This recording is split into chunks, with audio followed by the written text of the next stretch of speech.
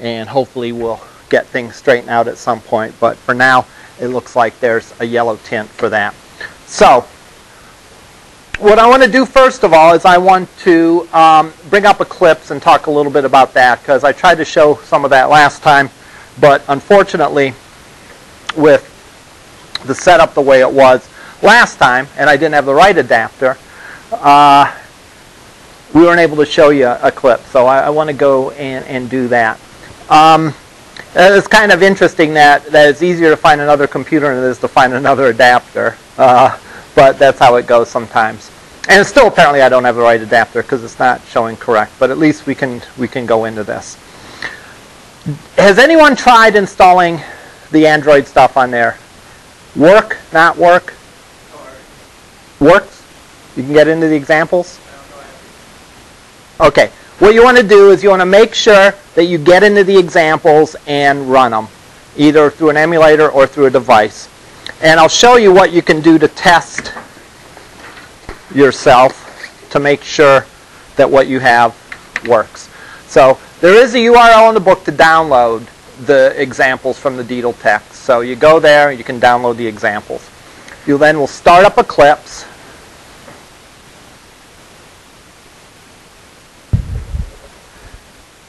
Losing it here.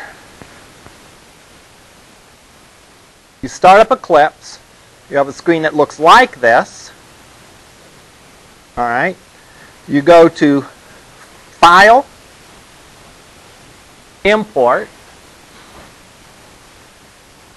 and then pick Existing Project into Workspace, because we already have code for this. So it would be an existing project. Click Next. You navigate to where you put the examples from DDL. And in my case, I have a folder called Code Examples Original. And you pick any of the ones on the list. The welcome one is the simplest one, and we'll start off looking at that one today, and then we'll move on and talk more Java stuff. So click on welcome to open it.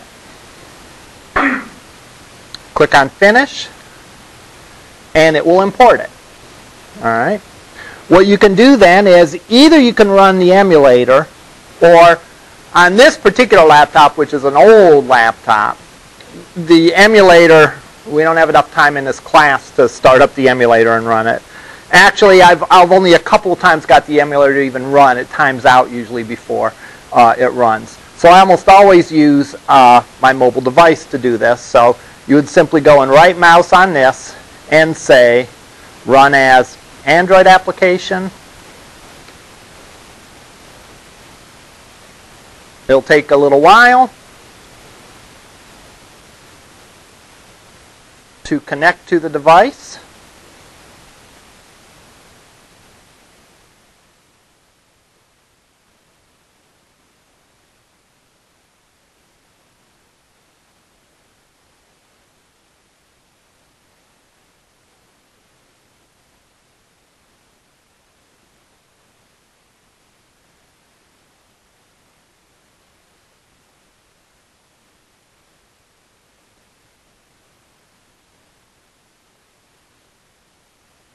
Actually, it's showing me an error here.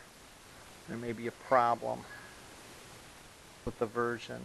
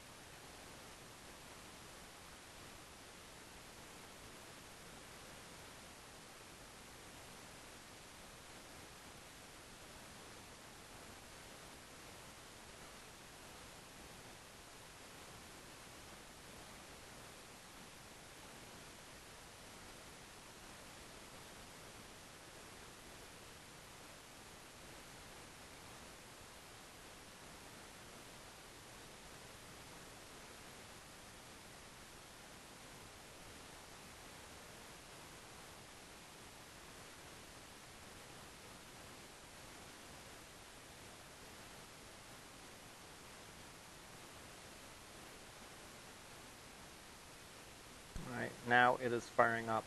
On occasion, depending on your Android device and what it was set for, you'll get errors like the error that I experienced where it told you that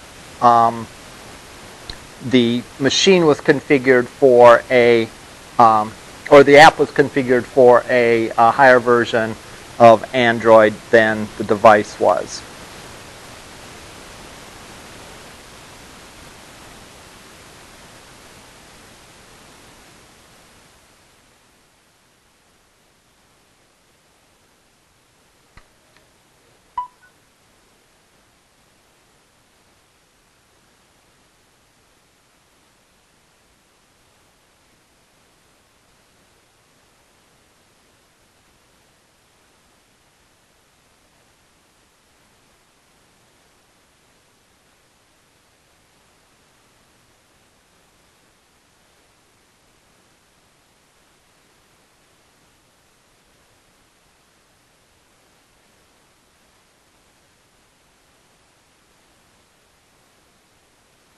I do not know why this is not working.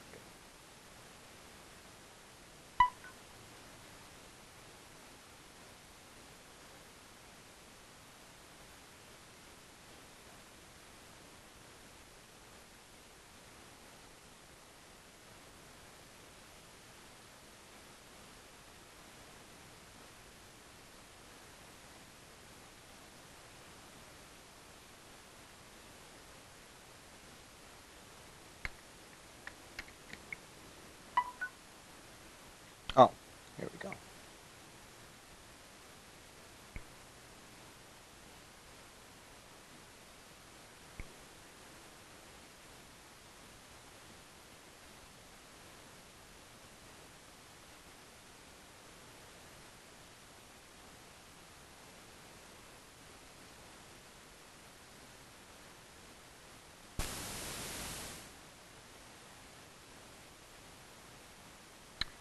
All right, let me try another app here. Let me close out of this. So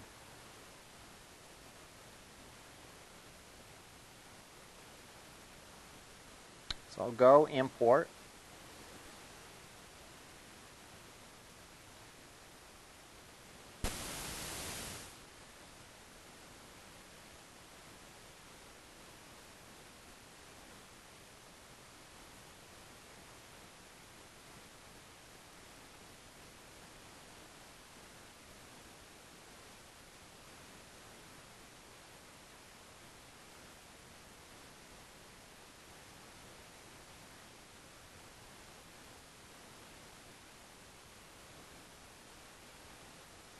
Something is not working with this.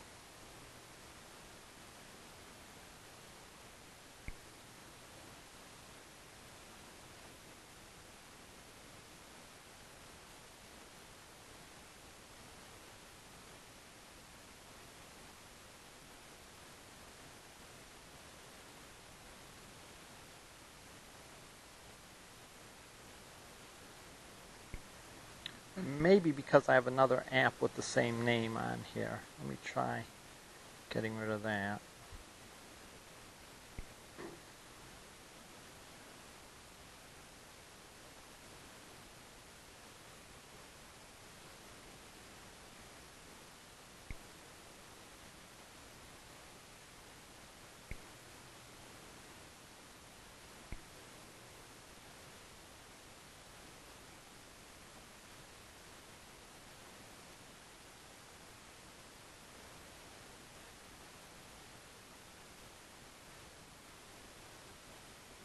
All right, there we go.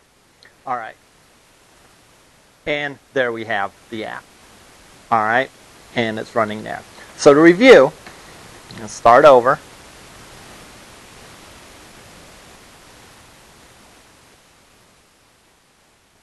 To test to make sure your install is working, you would go in under File, Import, find one of the examples, probably the welcome, in the code examples that you download from Deedle.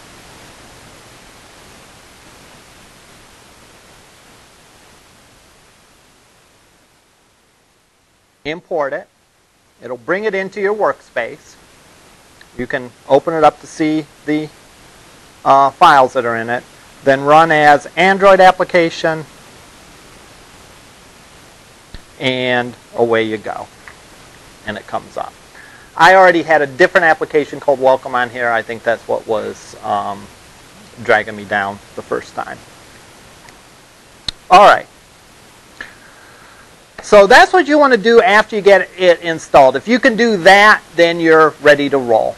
What could go wrong with it? Well, the target version that you have for the application could be higher than either the virtual device that you've created or the actual physical device that you have. If that happens, you can go into the manifest.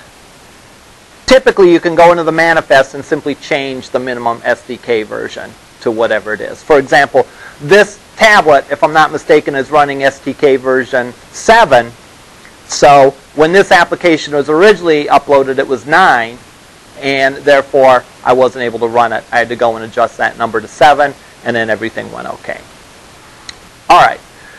You want to make sure that you have this set, and you want to make sure you can do what I did here, and hopefully you'll even be able to do it quicker than I did it, and you won't have run into the problems of having to uninstall some things and all that to get it going.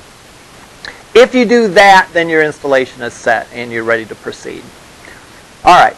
What I want to do now is I want to look at the components in an Android application. Kind of give an overview of what's in the application. After we do that, we'll spend some time reviewing because there's a couple of things that we need to review. One is Java coding and one is XML. All right. If we look at the application here, you'll see there's actually a whole bunch of folders that we have.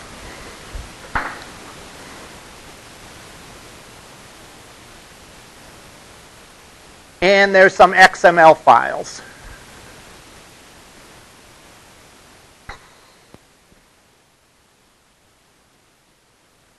First is a manifest. The manifest is a file that is used when installing the application. It's information about the application, and it will be used when you're installing the application. It's an XML file, all right? And after we finish this, we'll talk a little bit more about the rules of XML. But for the most part, what this does is this defines what the icon for the application is. If you'll notice, Android icon. It defines the label that the application is going to have. And it defines the title for the activity that we're going to invoke. And then it has some pieces of information about what happens when this application fires off. In general, we're not going to spend too much time looking at this. Most of your manifests are going to look like this. Later on in the semester, we may add some things to the manifest that will give permissions. How many of you have ever installed an application on an Android device? All right, most of you have. One of the things it does is that it asks you to grant certain permissions. So, for example, if the application saves things on the SD card, it will say this application is requesting being able to save things on the SD card, or if it requires an internet connection. Or sometimes it will, let a phone call interrupt it, or whatever. There's a whole list of permissions, and those permissions will be stored in the Android manifest as well. In fact, if you try to do something within your Android code and you don't have the permission set for it in the manifest file, you get an error when you go and compile it, which is kind of a good thing, a nifty thing. That way, there should be no surprises. You tell the user, for example, that you're going to be connected to the internet, so they're not surprised if their minutes for their data plan or more than likely gigabytes get eaten up by this application. For For the most part, though, this is information about the application. The icon, the name, what happens when the application starts up. So we're not going to spend too much time about this. This is stored in an XML file. How familiar are you with XML files? Can anyone give a good definition of what an XML file is? Can we give a bad definition of what an XML file is?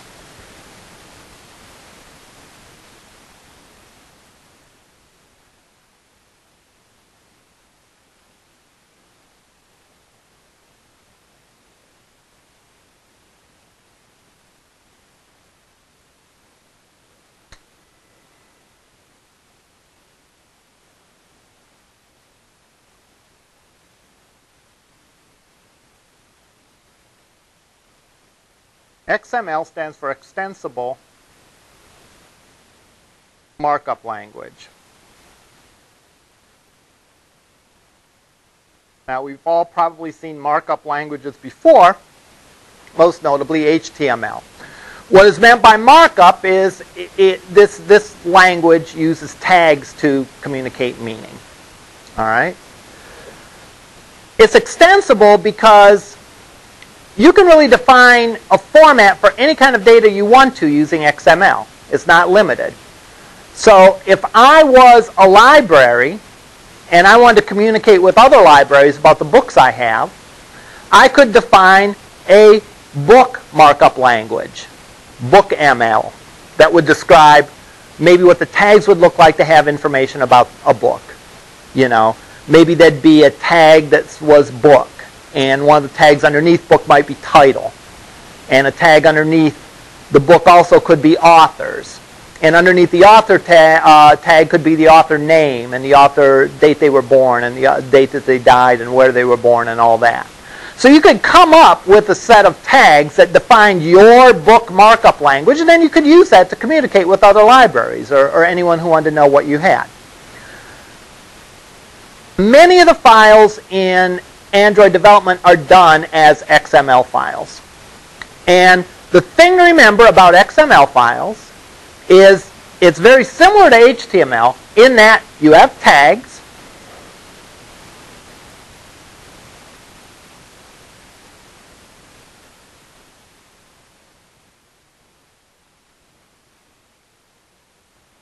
The tags need to be properly nested.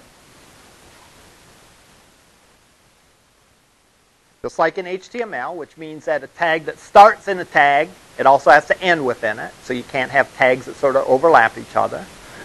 Every starting tag has to have an ending tag. It's a little different than HTML because with HTML you can cheat and you cannot put some ending tags in and you'll be okay. But with XML, the rule is that it has to be an ending tag for every starting tag. And every XML file has sort of one root tag. So you can think of this as a tree coming out from one root. Now if we look at this Android manifest file, we'll see that the manifest is the root node of this. Underneath the manifest, there's an application tag. Underneath the application tag, there's an activity. And inside the activity, there is an intent filter that has an action and a category. Tags, just like in HTML, can have attributes. All right?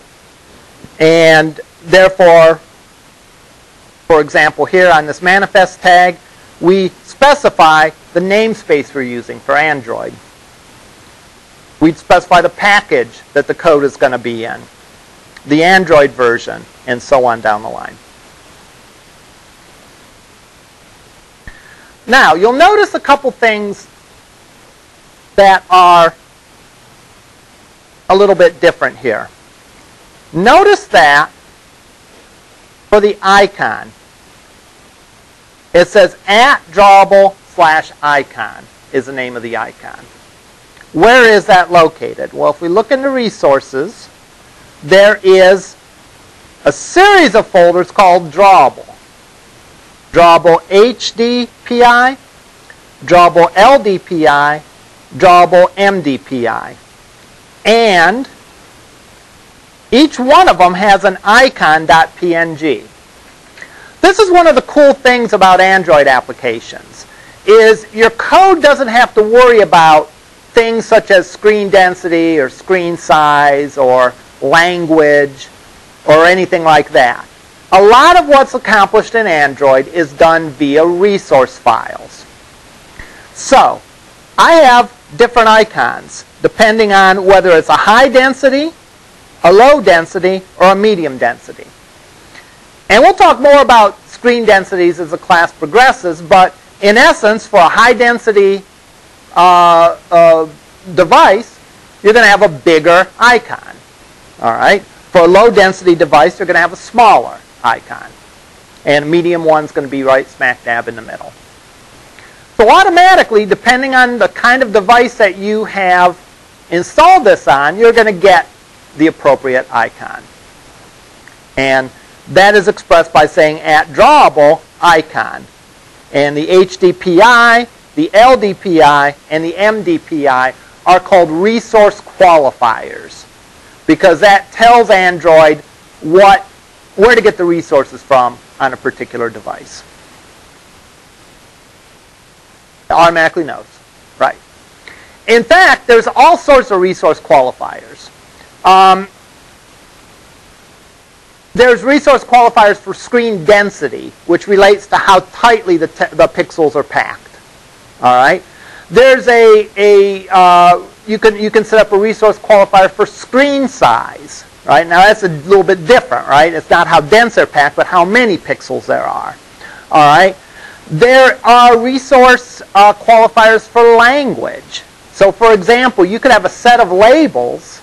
If you had an application and you wanted to make it multilingual, you could have a set of labels in English in your resource file, then have a French version of that resource file for the labels in French, Spanish version of it for the labels in Spanish, and so on down the line.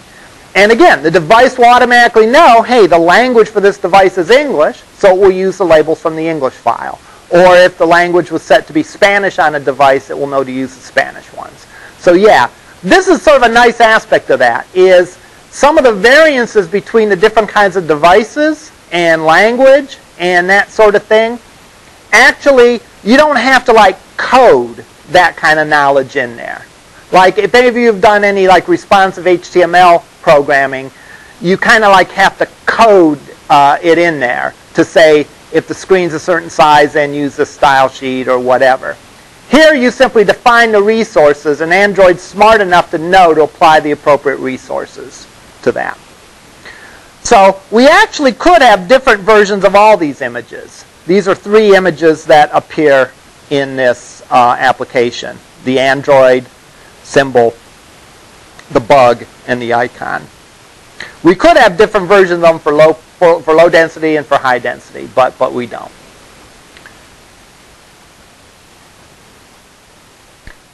Another thing that you'll see is you will see this @string an awful lot. All right? What that means is that, again, is referring to anytime you see the @ sign in front of something, it's referring to a particular resource file. So in this case, @string is pulling it from this values folder. Inside that values folder, there's a string.xml. And if we open that guy up,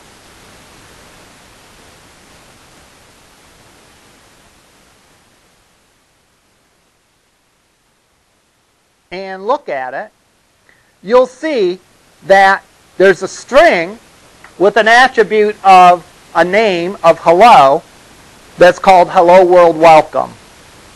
The string with an attribute name of app name is the word welcome.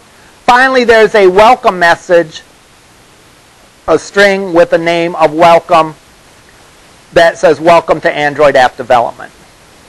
So we're never going to hard code strings in our program. Any hard coded string we want, we're going to put in the strings XML file in just this manner. So if I had a label if I had a text box with a label that said name, I wouldn't hard code anywhere in my Android thing, I wouldn't hard code the word name.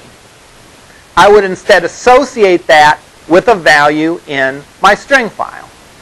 This adds all kinds of value to the code.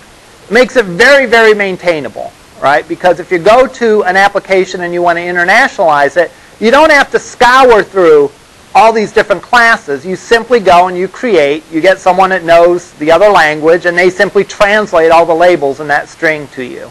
And you create another copy of that strings file with the resource qualifier saying that it's for French or it's for Spanish or whatever. So, huge advantage to doing that. The other thing it does is it ensures consistency. All right? So, for example, if you're going to call something the name or the user ID or whatever, you put that string in one place, everywhere will use that string value, and therefore you can guarantee consistency. So wherever you're using that label, you're getting the exact same value. So we're never going to hard code a string. All right, we're always going to put it in the strings file. And then we can refer to it using that syntax that we showed in the manifest file to say @string/appname. What that's going to do is that's going to look in the string resource file and then pull the value of the string that has a name of appname.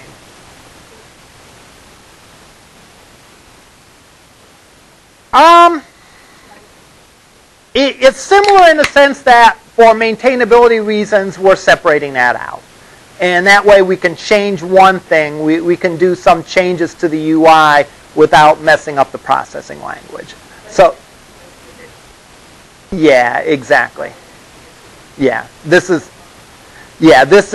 exactly. This is, how do I want to put this? These resources files, there's resources files for a lot of different things. And one of them is your string labels. One of them, as we saw, would be your images or drawables, as they're called.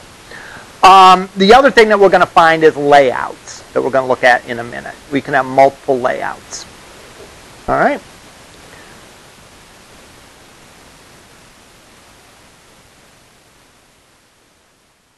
So, manifest file has information about the app. The strings file contains a list of all the string labels, hard-coded string labels that you're going to use in your app. And we'll always refer to them. That way it's easy to change, easy to swap out.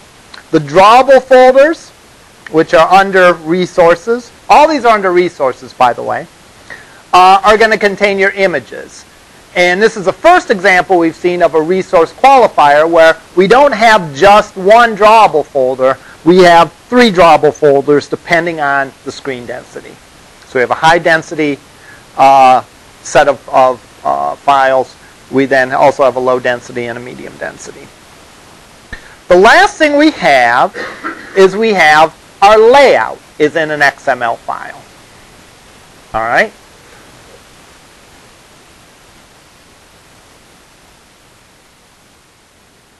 If you want to think of this, this is your user interface.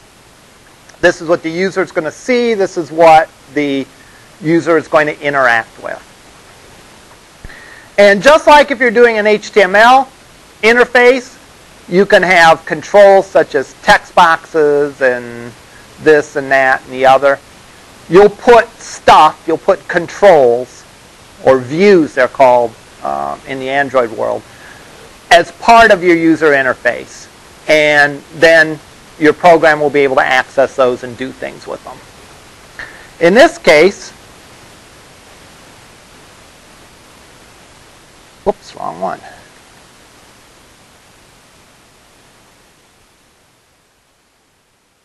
In this case, we have our XML file for the main layout.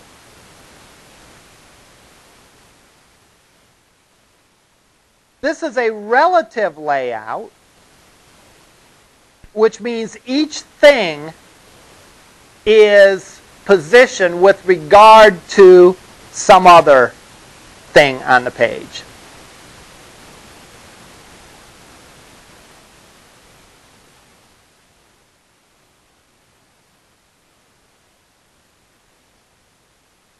And we'll see what we mean by that in a second here. There's all sorts, there's several different sorts of layouts. The relative layout is one where you define where things are in relation to other things. So for example, if we look, we have a text view. All right.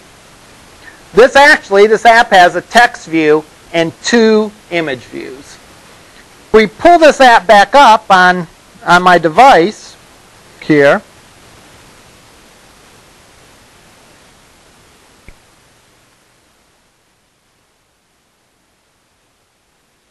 we can see that.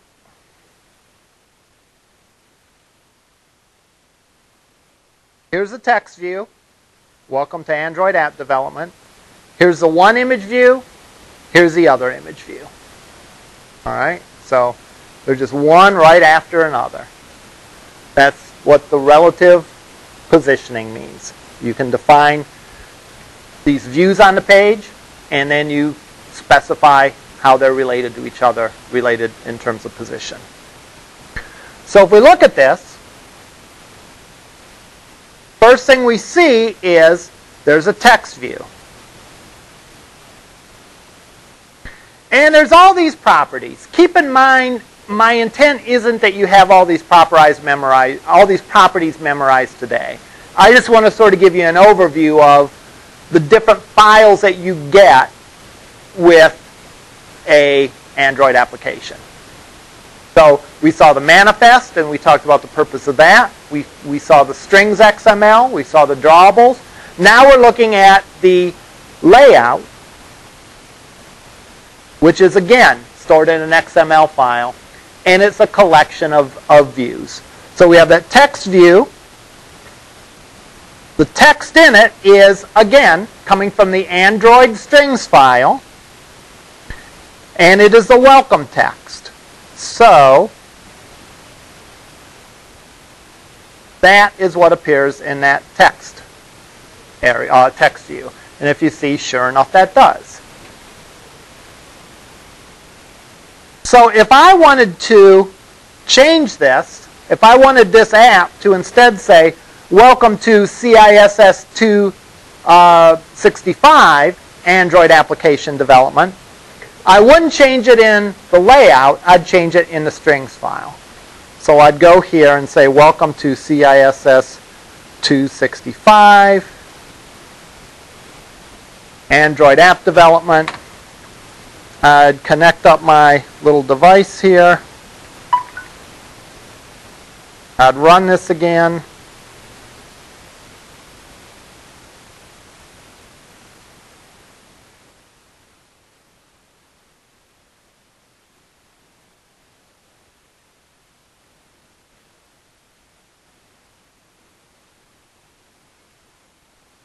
And now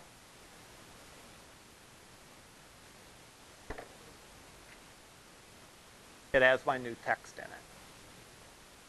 All right. So again, my layout, wherever there are strings, doesn't have the hard-coded string. Instead, it points to that string resources field. We specify the size of it. We define an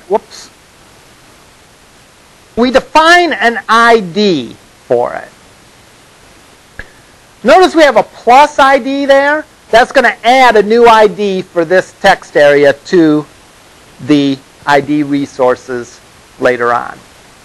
This is important because this ID that we have defined for this text view allows for our code, our Java code, to grab a pointer to that text box and do something with it. All right? So if we want to, through our code, manipulate that text box, we first have to grab it and point to it. We could have any number of text boxes on our screen. So we have to say which one we want to do something with. So we have to point to it.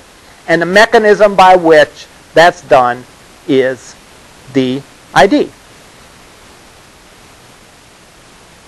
There's some other parameters that relate to, is the text centered, is it bold, and so on. The next element is an image view.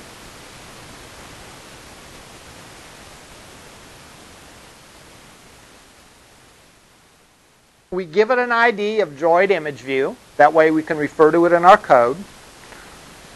The source of that image is at drawable Android. So in other words, this PNG is going to get labeled in there. Notice for this image, we don't have different copies of the image. We don't have different versions of the image for each screen resolution. We simply have one copy, so that's the one that's going to be used regardless of the screen resolution.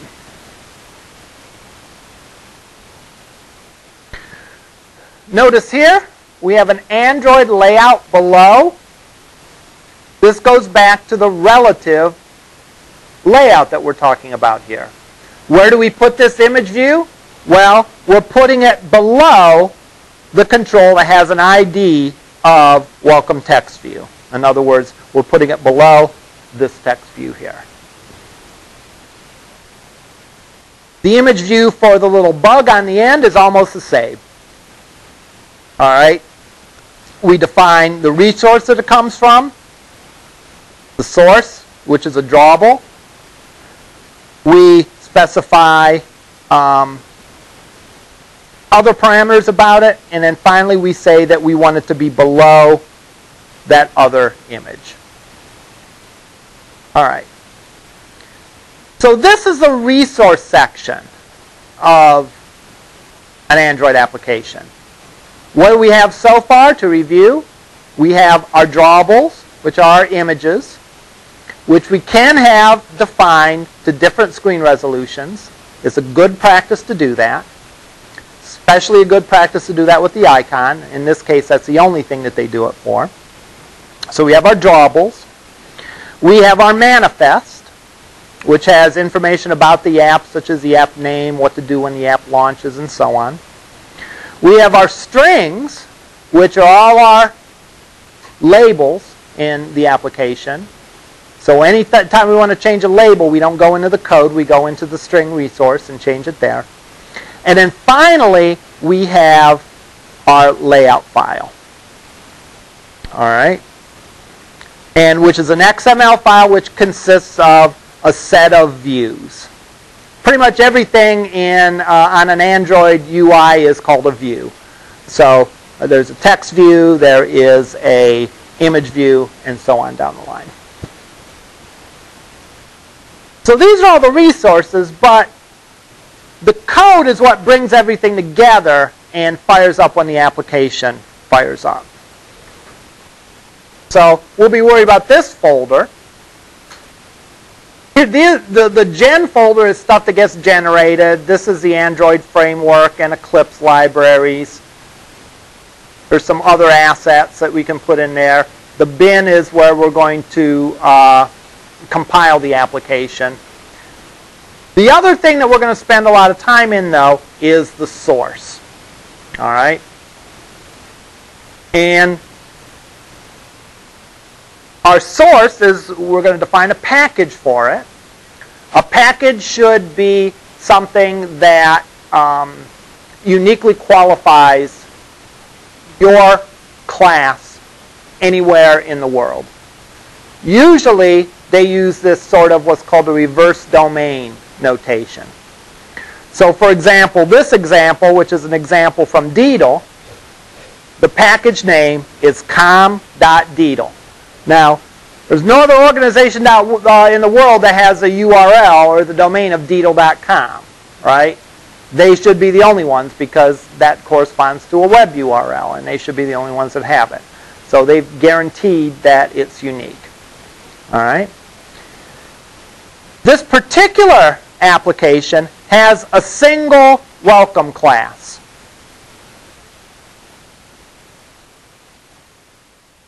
It extends the activity class in Android. When I talk about these applications, typically one screen that appears and either shows the user something or asks the user to do something is an activity. If when you press a button it takes you to another screen, that's a second activity. So all your applications will have at least one activity. And in this case, this is the main activity, which starts up when the application runs. All right.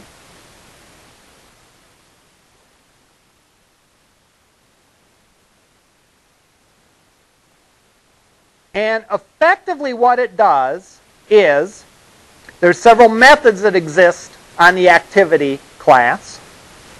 What this particular code does is it does some things to remember some parameters about it.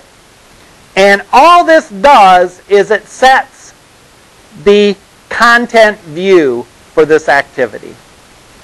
So, in other words, what this is doing is this is taking that screen layout that we defined in our resources, in our layout folder, in main.xml, it takes that layout and displays that as the activity screen, as the content view for that. So this isn't a particularly exciting application. It doesn't really do anything other than display its main screen. But it is useful in showing the different parts of this. All right? We have the resource files, and then we have an activity. And one of the things an activity is always going to do is it's going to set the main for the content view to whatever the main layout is. In this case, it's in a file called main.xml. Any questions about any of this? Let's spend a little bit of time reviewing some Java stuff. Let me see. Let me see what other applications I have here.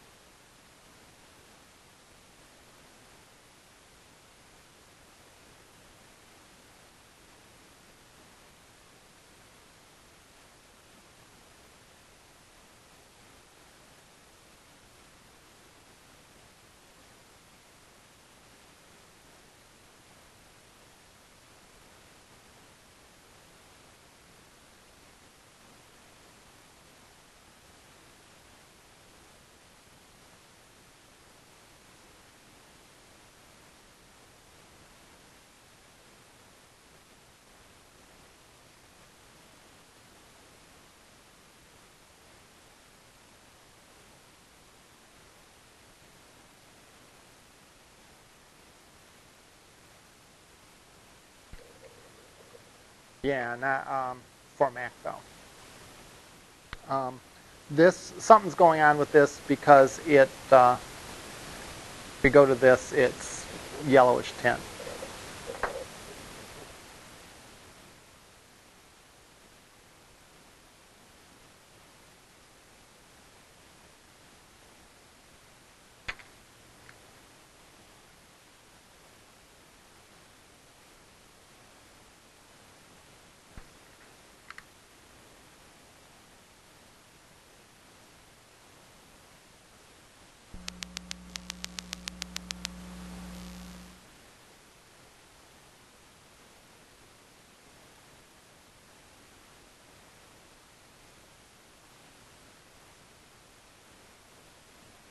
Okay, maybe we can address it after class.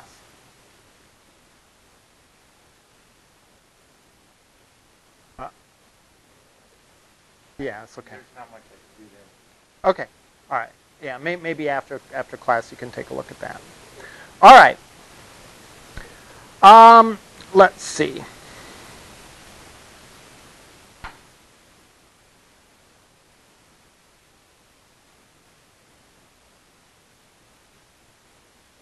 Let's do some Java review.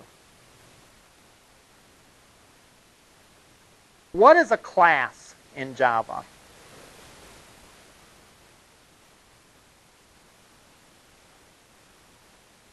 How would you define a class in Java, or really in any object-oriented programming language?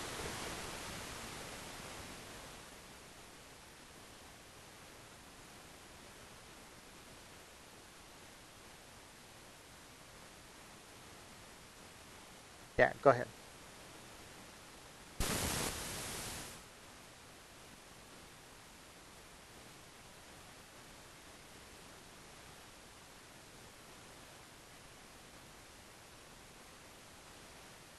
All right. So, a class is a structure that typically models something in the real world. It either models something within the application or it models something in the real world. So for example, if you were doing a school application, you might have a student class because there's students in the real world. And therefore the software model of a student would be a student class. As Ben said, classes have two things.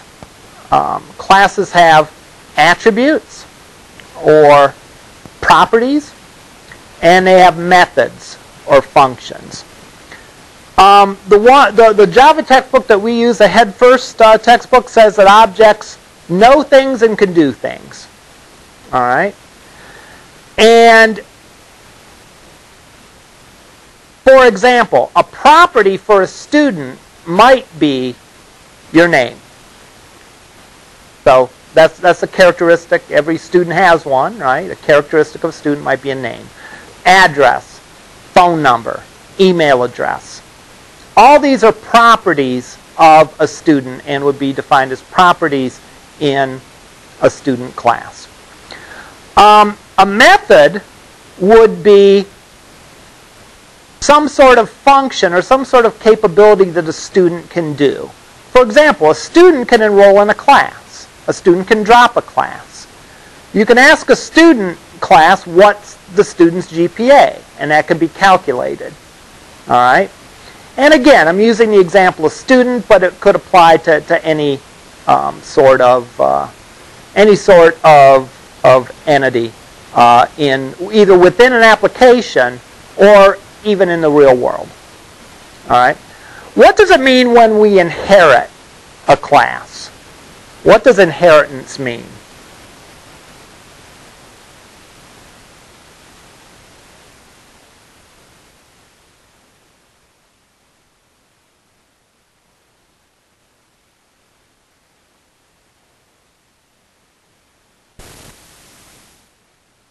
Okay.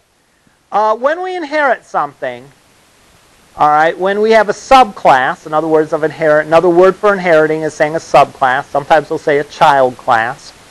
What that means, it has all the characteristics of the parent class, plus it can have some new characteristics, it can have some new behaviors, or it can do other behaviors differently. All right? So, let's look at, in our welcome example, we have a case of inheritance. Because if we look, welcome.java, public class extends activity. So, what that means is within the Android framework, there's a class called activity. And activities can do certain things. All right? Have certain methods on them. All right? What we can do, however, is we can override for this particular view. Another another term that's used to describe inheritance is specialization. All right. So, for example, in the Android framework, an activity is sort of the very general, very generic activity. It's meant to represent all possible activities. This, however, is a specialized version of it. It doesn't represent all activities. It just represents this one activity, this little welcome splash screen that pops up on your device. Okay? So, it's a more specialized version. We're not talking about all. We're talking about this specific one. And because this is a specialized version, we can override. And notice what we're doing here is we're overriding the onCreate method for the activity. The activity has a method called onCreate, and we're overriding it here. The code in the framework for the activity is probably something very generic. Here we want to specify exactly what we want to do in this particular special case for this specific activity. What do we want to do? Well, we want to set the content view, so we call that method, and we set the content view to this screen, the main.xml. So we're extending the generic activity and make it do something special in our case. All right. Let's see another example of an activity that uses another class.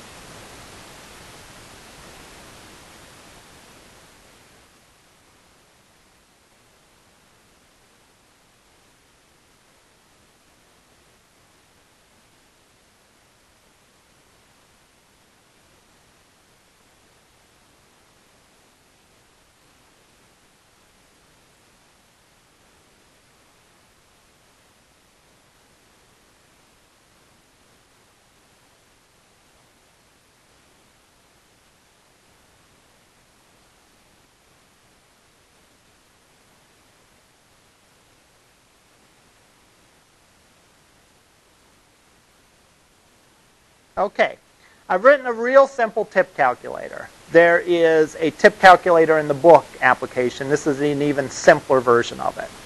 So this will give us a chance to do a couple things. So give us a chance to review some Java stuff, and it'll give us a chance to review the general aspects of an Android application. So let's look at this app.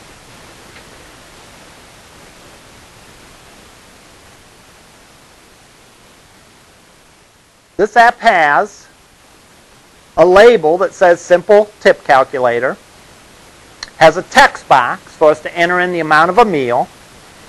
We get to pick what level of service it was. Was it poor, average, or excellent? And then we press the button to calculate the tip, and it calculates the tip. In this case, I said that the meal was $15, average service, it says leave a $2.25 tip, so leave a 15% tip. If I were to say poor service, don't give them any tip. If I were to say excellent service, give them a $3 tip. All right, so we give 20% for excellent service. So let's go and let's view this, and as we view this, let's pay attention to the Android stuff, but then let's also use it to review some of the Java concepts as well. So if we look at this, first of all, there really aren't any images, any drawables in this, other than the icon, which if we look at the icon here, is simply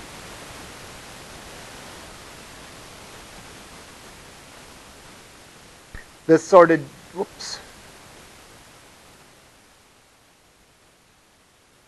this generic icon here. Whoops, you're not seeing it. this generic icon there. All right, so that's the only image in this application. All right, so nothing really exciting there. We have the three versions of it, the high density one being the largest one, then medium density, then low density. Our manifest looks pretty much the same as the previous example. We define the minimum SDK version of it, and we have other aspects. We define what the icon for the application is, which is this guy here. Define that the app name is contained in the strings resource, and so on down the line. Our strings resources file contains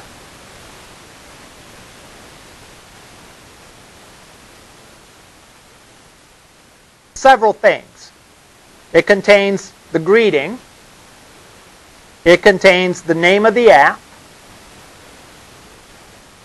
It contains a literal that's going to be the name of the button, calculate tip.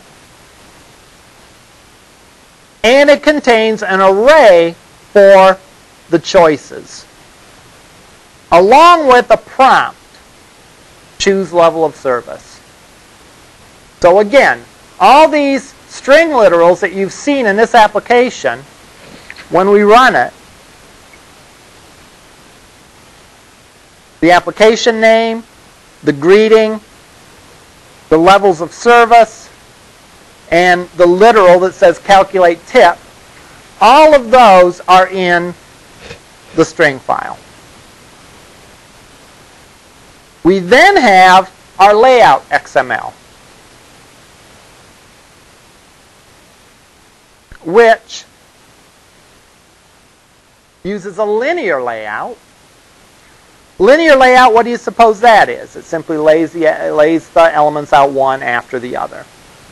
That other application actually could have been done with a linear layout because we simply laid each element one after the other anyhow. So these are just different styles of layouts that you can have within an Android application. I have the text view that contains my greeting, all right, which it gets from the string file. I have an edit text view that's like the text box where you can enter in the text. And what's more, I specify that the input type is number. All right? So notice that by doing that, when I click on that text box, notice that my keyboard, the letters aren't even enabled because I said it's a number. So I can only type in numbers.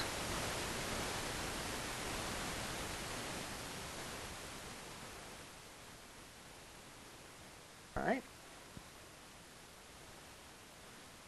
Notice I also have an attribute of that says request focus. What that means is when this screen loads, when this activity loads, that's where the cursor will be. So I put the cursor right in there so the user can start right away entering that stuff in. I then have a spinner control. A spinner control is like what you would call a drop-down in other languages. It's where you have a choice of options. I specify the ID. I specify where it gets the entries for that. In this case, it gets it from the string file, but it's not simply a string, it's an array. So it finds the array, and it will create an option for each of the items in that array. I have a prompt so that when I go into this field,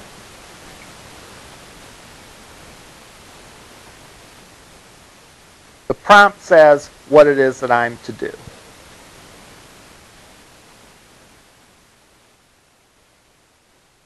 I have a button.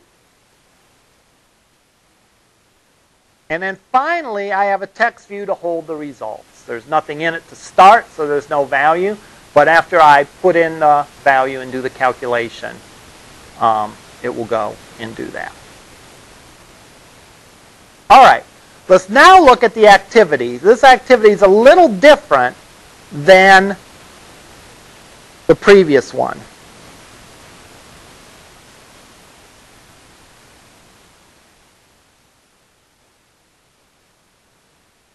These first two lines are the same. What am I doing in those first two lines? Well, I'm remembering some things about it in case I'm restoring the application, and I'm setting the main content view, which is the main XML. So, because I said main here, it finds the layout called main.xml and sets that as the content view, sets that as the screen of this app. I then do this. Let's take a look at this, because this is like a really important line of code. So I'm going to write out the line of code on there, and we'll make sure that we really understand what it's doing. This line of code will be important because it will review some Java concepts as well as be critical in how this is going to work, how these Android apps work. So, let me write that line of code down. That line of code says button calc equals button find view by ID r.id.calc.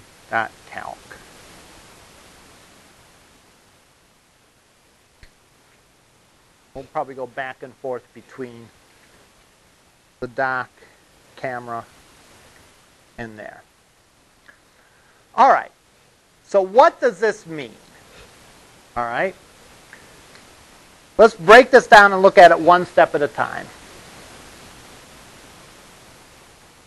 Button calc. What does that mean?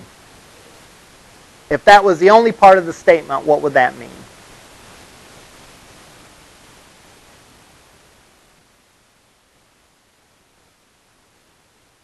Right. What this is saying is, I have a button object, and its name is calc.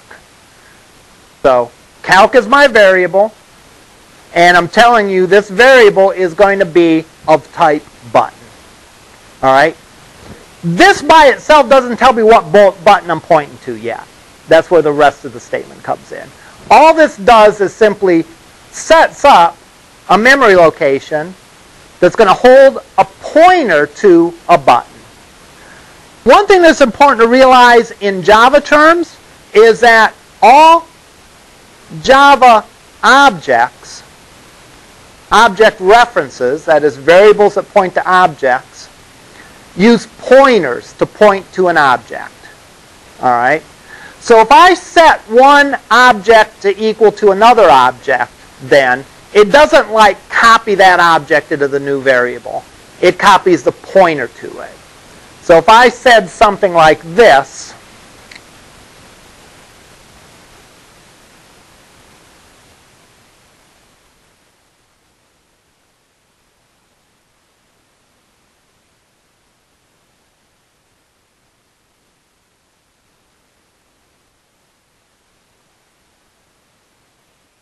if I did these three statements, I would have one student object in the memory that was pointed to by two object references, S and T.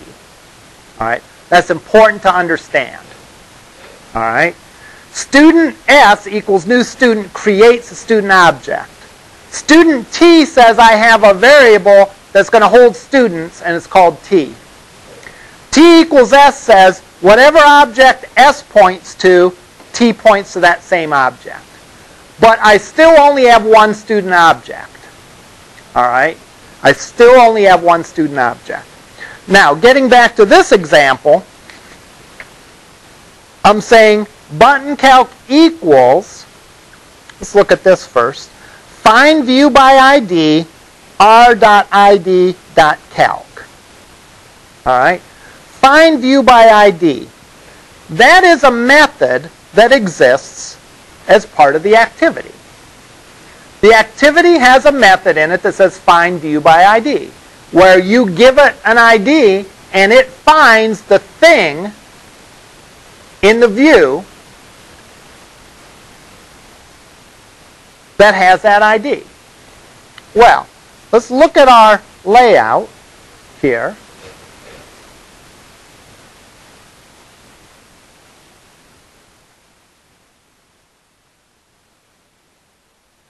What has a view of ID/calc? That button does. So if I say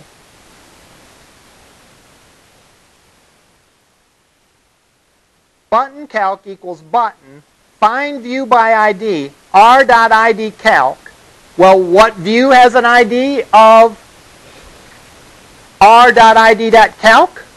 The button does. All right? Now, the last piece of code here is this. Why is this needed? Why is that parenthesis button needed? What's that called, first of all, and why is it needed? That's called casting. Why do we need to do that?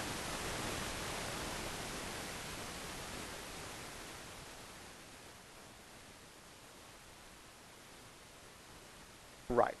Get view by ID is going to return any kind of view, depending on the ID you give it. So if you give it a ID that corresponds to a text box, it'll return a text box object, or an edit text view is the proper Android terms. If I gave it the ID of a spinner view, it's going to return a spinner object. Again, all these things, all these different views that we can put on our UI inherit from the basic view. So when we say get view by ID, we don't know what we're getting back. We could get back any kind of view. Now, we've rigged the deck, though. We know that that's a button, right? Because we coded it. We gave it that ID. So there's no guesswork for us. So by casting it as a button, we're giving a tip to the compiler that says, hey, we know that this is going to return just a generic view object. But we know it's a button, so let's allow me to treat it as a button. So then what this does is it takes this and allows me to treat it as a button. So then I can assign to this button variable a button object. Why do I need to do that? Because I want to do button things with this. All right? I want to treat it like it's a button. I don't want to treat it like it's some generic view. Buttons have different methods than just a plain old text box, right? Namely, you can press a button, right? So I'm going to want to write some code to press that button and do something. All right? But before I write that code, that when you press that button, something happens, I first have to point to that button and say, hey, this is my button. I want to do something with it. Okay. We don't have time to wrap this up next time. I'll try to remember to put this application out so you can take a look at it before next time, but we'll definitely finish it up next time. But know that when I do that, this line here is, this line here is important. We'll see this in every application. Because what this does is this connects our user interface to our processing code. We define that button in our main XML. So when we set that content view, that creates that view, and it creates all the objects contained in that view. So those objects are out there now, right, associated with this activity. We, however, have to point to those objects if we want to do anything with them. So those objects are out there as soon as we do that content view, set content view. But there's more stuff we have to do, right? We have to write some code for that button. And we have to access the value of the text box. And we have to access the value of the spinner control, and so on. All right? So in order to do something with them in our code, we have to grab a reference to them. So we'll be doing like these 3 lines in just about every activity we do, because we're going to set the main view, then we're going to grab pointers to stuff, because our processing code has to obviously some manner interact with the layout. We didn't do that in the first example because we didn't do any processing. We just popped up that screen and there you go. All right. Ideally, by Tuesday, you'll have everything installed so that you can run that welcome app, and it runs using an emulator or an Android device, and so we can build on that. You know, if possible, I'd like you to bring your laptops to class so that we can look at some of these examples and then make tweaks to them. So first thing to do is make sure you have the development environment installed. Secondly, I'll post this example, look at it, review the main portions of the main files associated with the Android app, and see if you can sort of get a sense of what these lines are doing, because that's where we'll pick up next time. All right. Thank you. With any luck, we'll have a screen that is the correct color.